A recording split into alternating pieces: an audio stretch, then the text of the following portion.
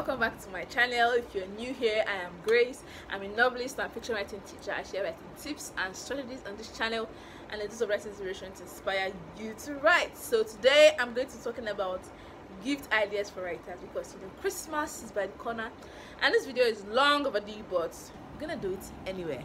So let's get started. So the first gift idea on my list: books, writing craft books, memoirs, different types. There's so many books I can recommend for you right now. I won't be able to give you all those books, so I'm going to leave the link down in the description below, but I'm going to just list a few that I think are very good. So if you guys want, tell me in the comment section. I'm going to do a video recommending all the writing craft books I recommend for you guys to buy, but just for this Christmas I'm going to share with you a few of them. The first book is On Writing, A Memoir of the Craft by best-selling author Stephen King. I recommend this book because it's actually a very good book. It's part memoir, part masterclass by best-selling author Stephen King. It gives you a practical view of the writing craft, so I definitely recommend it.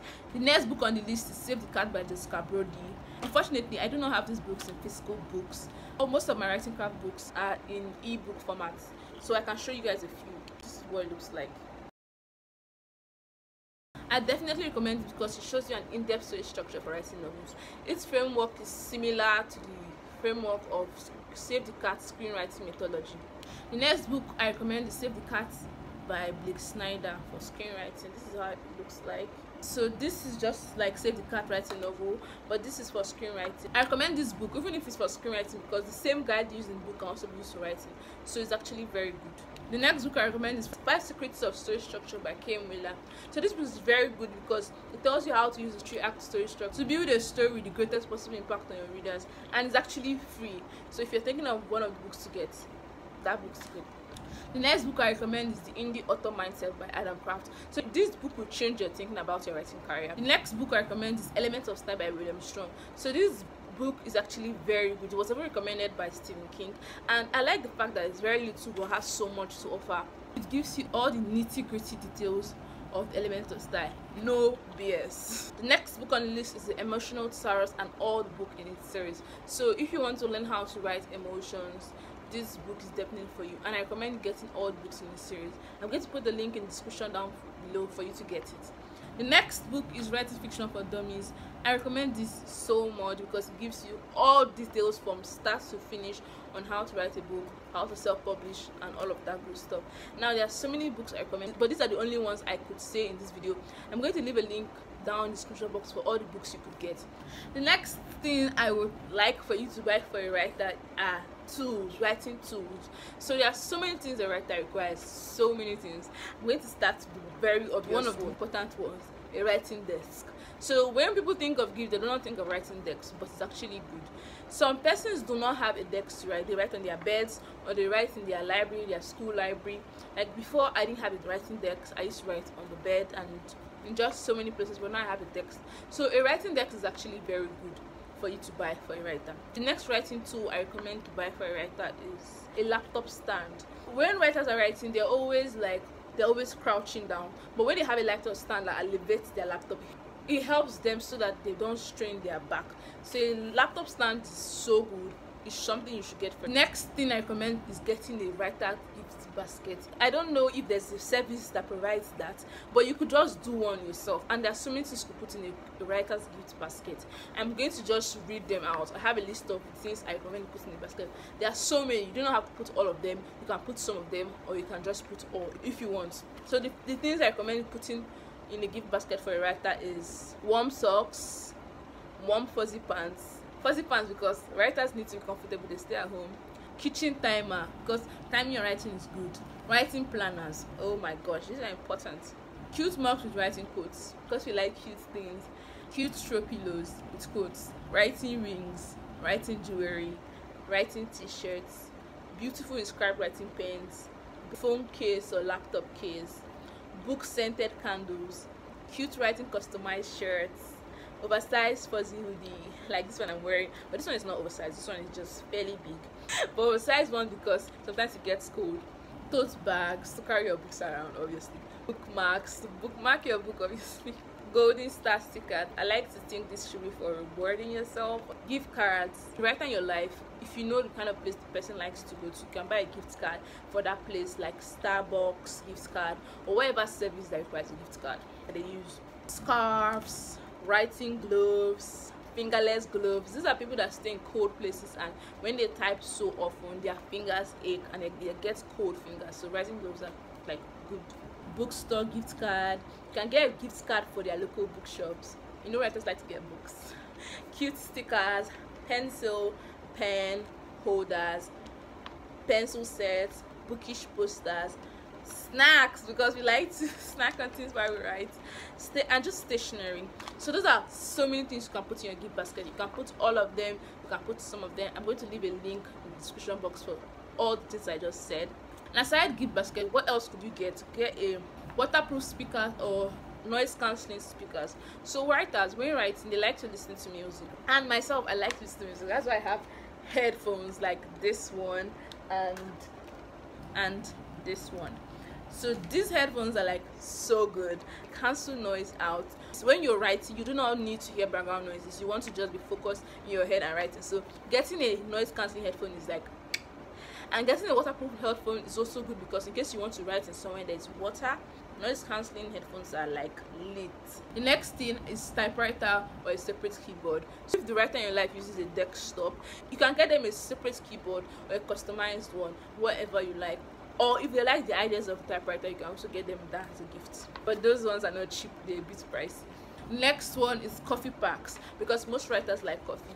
I think when buying coffee packs, you should know the kind of coffee or the coffee brand the writer in your life likes to buy from. You may have to do a little bit of snooping around to know the kind of coffee pack that they use, so you can buy a lot for them. Coffee maker, because they like to make coffee, obviously you have to buy a coffee maker.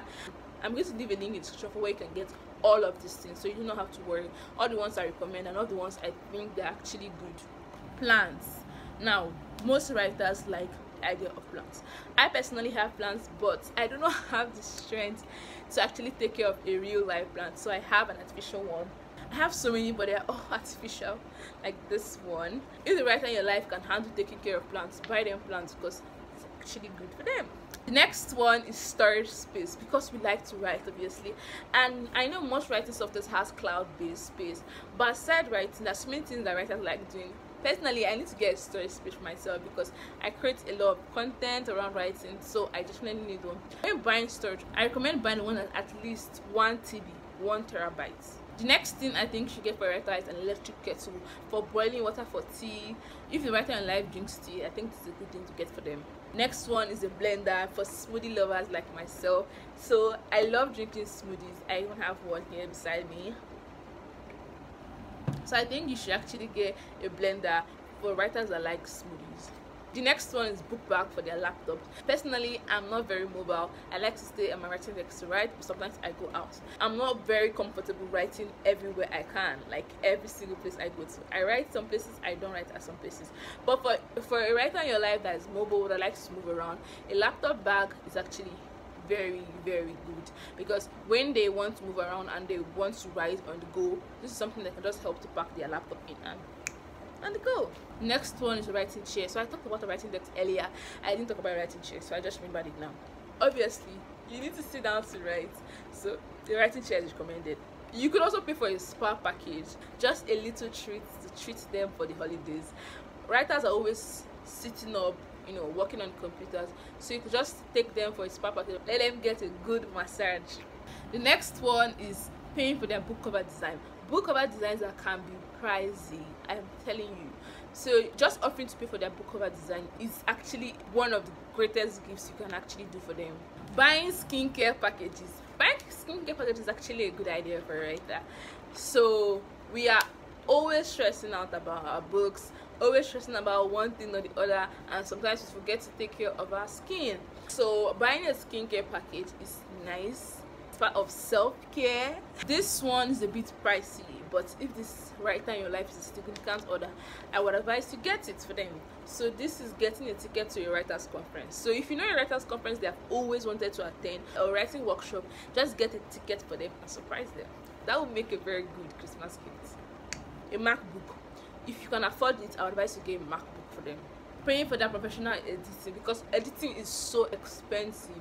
You can actually offer to pay for their professional editing. A book cover for a MacBook, so this one is not so pricey. You can get a book cover for a MacBook. A coffee cup with a heater. So I've heard about this one and I've actually seen it, but I haven't gotten one for myself. So this is basically a coffee cup with a stand. The stand is able to heat the coffee, so when you are writing and your coffee gets cold, when you reach to grab your coffee, it's already heated up and you can always have your coffee warm or hot as you like. Now, those are just some tools I recommend you buying for a writer as a gift. There are so many others I recommend, and I'm going to leave them down in the description box if you want to check it out. The next thing I recommend you getting for a writer are writing softwares and subscriptions. So writing softwares and subscriptions, there are so many good ones. I'm going to share with you a few. The first one is Grammarly and Pro Writing Aid. So I did a full review of Grammarly. I'm going to leave the link here or here somewhere for you to check it out. Grammarly is a writing software that checks your grammar and makes your writing error free. Now, Pro Writing Aid is a grammar checker, style editor, and writing mentor all in one package. Getting a Pro Writing Aid Pro or premium version is actually good. The premium version costs $24 for a month, $89 for a yearly subscription, and $499 for a lifetime subscription. The next software I recommend is Scrivener. So Scrivener is beginner friendly, and that's why I think it's a good software to get for them. Scrivener is a word processing software and outliner designed for writing your book. It helps you stay organized and has easy access.